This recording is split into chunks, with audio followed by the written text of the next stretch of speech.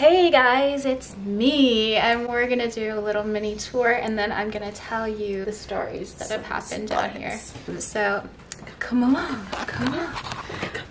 Let's go on a journey to the abyss. This is where the first story that I'm gonna tell happened, in this exact spot. Okay, so that's the location of the first story I'm gonna tell. All right, come on, this way. And you see, I explained we go down a short hallway. On this side is storage closets.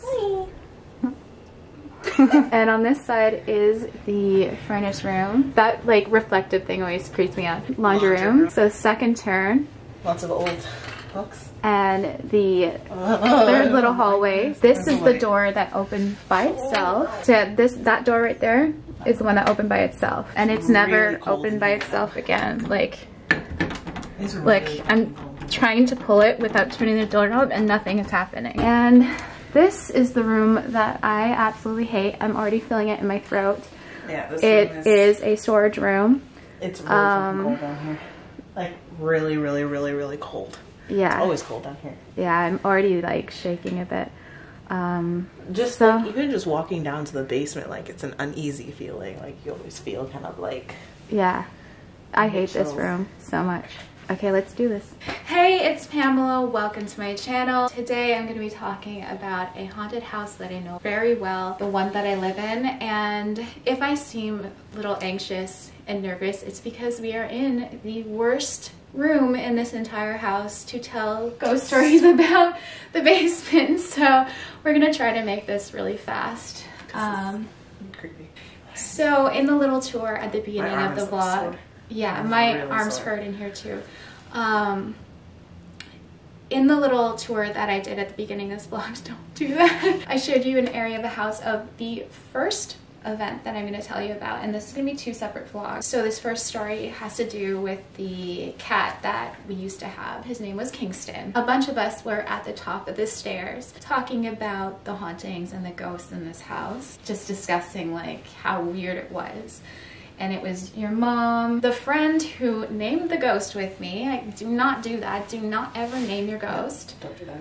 Don't ever do that. My twin sister and the friend's sister was there, and Kingston went downstairs where his litter box was. And we're just minding our own business, having this conversation, when all of a sudden we hear him scramble up the stairs. Like he was terrified, and he stopped in the middle and was hissing at the bottom of the stairs.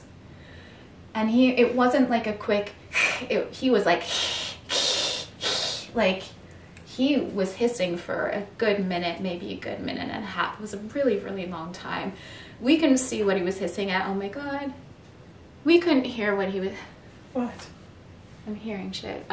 We couldn't hear what he was hissing at, but something scared him and his hair was up on end. And we're all staring at him the entire time like, what the fuck? He calmed down, came upstairs, and then jumped up on the windowsill. And her mom looked over and was like, oh my God. Went over, got a piece of paper towel, and had to clean him up because he didn't finish going to the bathroom. It was still stuck to him. And I don't know about you, if you've ever had a cat, they're very clean. They spend half the day cleaning themselves. I've never heard of a cat not finishing going to the bathroom and just...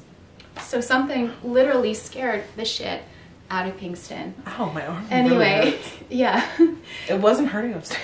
If you guys have any theories of what this could be, or if your cat has ever freaked out like this, he used to climb the walls at night and everything, like, and he would bat at things that weren't there and like look at things that weren't there. And they say that animals can see stuff that's not there. If you have any theories of this, or similar experiences, or why my arm all of a sudden hurts down here, please let me know in the comments. And remember to like this video. If you like me, please subscribe. I really do appreciate it, and thanks for watching.